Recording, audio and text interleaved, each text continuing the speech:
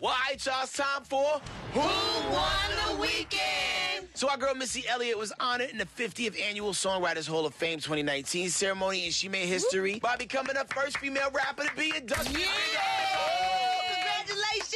And of course, Missy received tons of love. And Brat, you was there, flicked it up with Missy, Lizzo, and Queen Latifah. How was the night? Man, it was awesome. I felt so honored to be there. It started off with a video from Michelle Obama dedicated to Missy, and then Lizzo performed Missy's song "Sock It To Me," which I'm featured on, and I just came out and did my thing. It was awesome. I was honored to be a part of it. Man. Right on. I'm just so proud of Missy. Me too. Yeah, Me too. way to She go. deserves it. She's been at it for a long time. She deserves it. 100%.